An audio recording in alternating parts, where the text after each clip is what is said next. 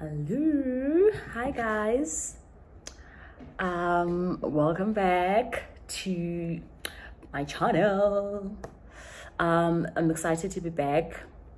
I'm excited to be doing another review. This is super fun, and today I will be doing another review, and this time around I'm doing a review on a book called The Hairdresser of Harare by Tendai Huchu.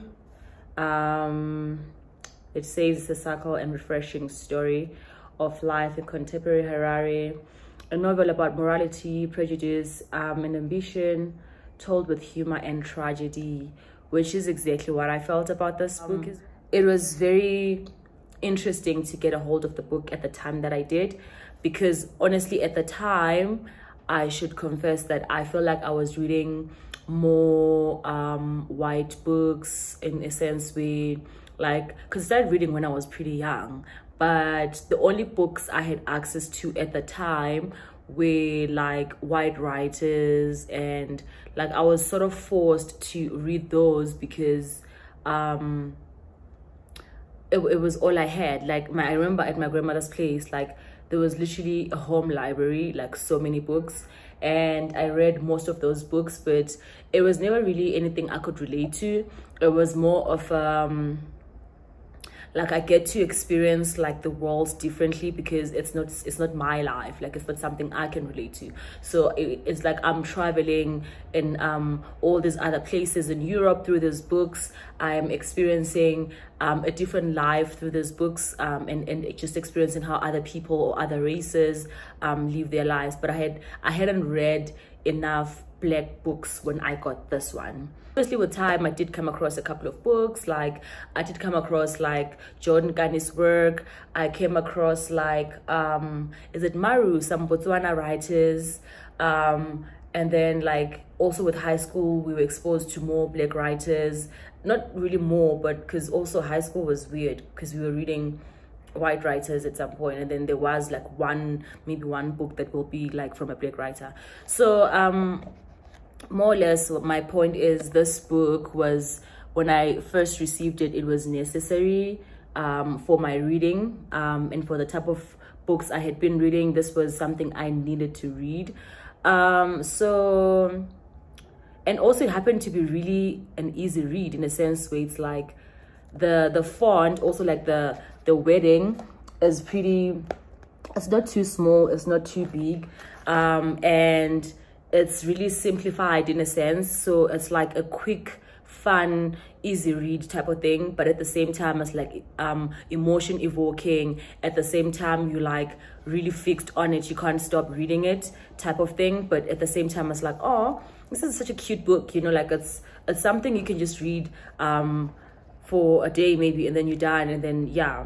So my thoughts about the book. So firstly, the book is set in Harare, which is the capital city of Zimbabwe, which I have never been to, but I am from the country. But it's set in Harare, and it's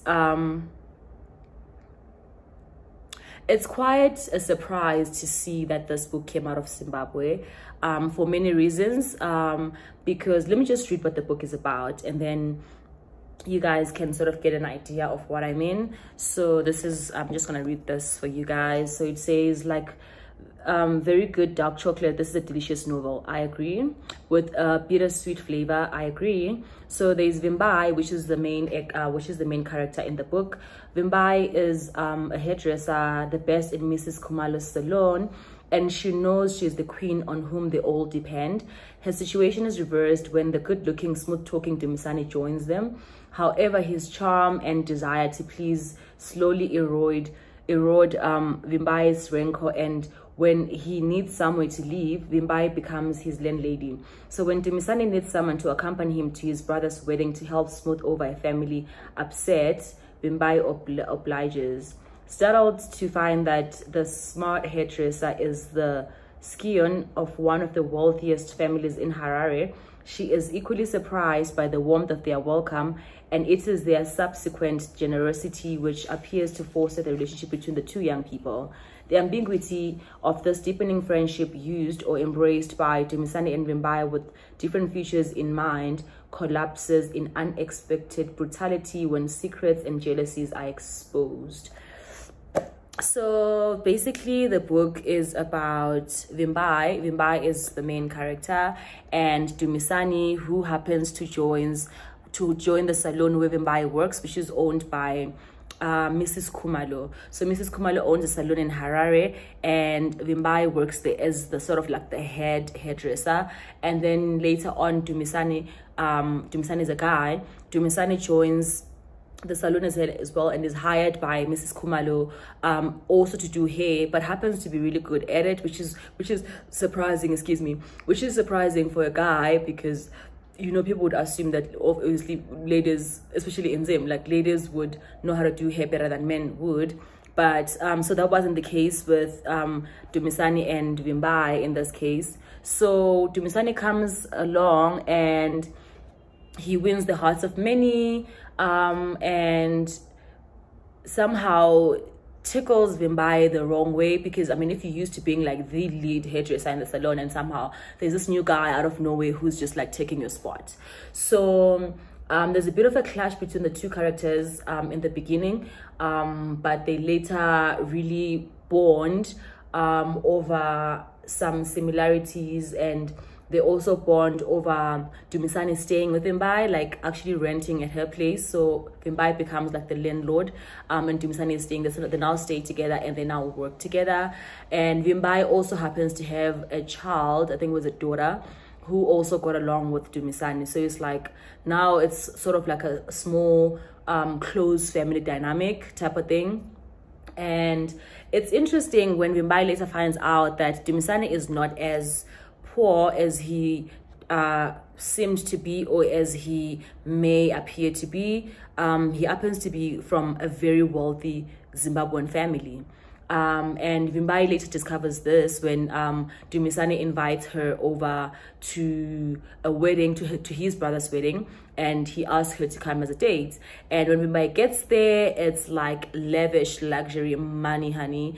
And now it's like, whoa, why didn't I know this? Like, why are you living like a destitute? You know, like you literally have everything at your disposal. You have a wealthy family, you have a family that loves you, I presume, because they were very welcoming to Vimbai.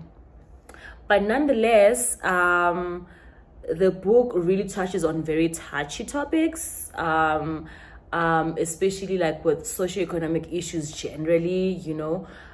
Because you get to meet characters that are wealthy, like people that work for the government. I think I read one of the scenes where there was a lady that I assume I know who they were trying to portray in the book, who actually was a minister at the time. I mean, when a couple of years back when they wrote the book. So the book is a bit of touch and go situation where it's like, I get why you did this, like, oh, I get why this character is here, I get why this character acts the way they do, based on like just like the normal socioeconomic issues that Zimbabwe amongst other African countries are facing, including like things like the government, and you know, the privileges of being from a wealthy family or being linked to someone in power and things like, which is something that we all have experienced in Africa generally. So that was an interesting thing to see, but it's also very touchy, because it touches on a couple of I could say taboo topics in Zimbabwe, which is like the LGBTQ plus community, which is not necessarily the most embraced community in Zimbabwe. So this book touches on that, and I was quite surprised to see that this is in the book, because in Zim this is literally taboo, you know. So for the fact that they had touched on that topic, which they actually dwell on quite a lot, like if you continue reading the book, because I don't want to ruin the surprise for you in case you haven't read the book. But so they dwell mostly on that, and it's interesting to see a country or a people, or the characters rather in the book, embrace that, like embrace like homosexuality, embrace like that people can love who they want to love, that people are different, and people can actually be in love with the same sex or both sexes or whoever they want to be in love with. So this was one of the things that I really liked about the book, because in Zimbabwe literally it's taboo, but with time I got to realize that the writer of the book, which I didn't know when I first read the book, happens to be based in Germany, if I'm not mistaken. So I'm guessing it was rather safer for him to write it from there than it was for the book to be released in Zimbabwe, because honestly, I mean, I haven't been in the country for a long time, so I wouldn't exactly know what I'm talking about, but I know for a fact that this would have raised eyebrows, or it has raised eyebrows, or is raising eyebrows, because homosexuality is not really something that Zimbabwe promotes or is able to embrace as compared to like other countries. So yeah, so if you're looking to read something really relaxing, something really chilled, and like it's a sweet, nice novel. It's like, oh, I enjoy this. It's like you want to keep reading, and you are exposed to so much, and you get to learn about the country, Zimbabwe, the cultures, and how different people do things differently. And there is so many great lines as well that you may come across, like some insightful quotes, you know, that you may fall in love with. And more than anything,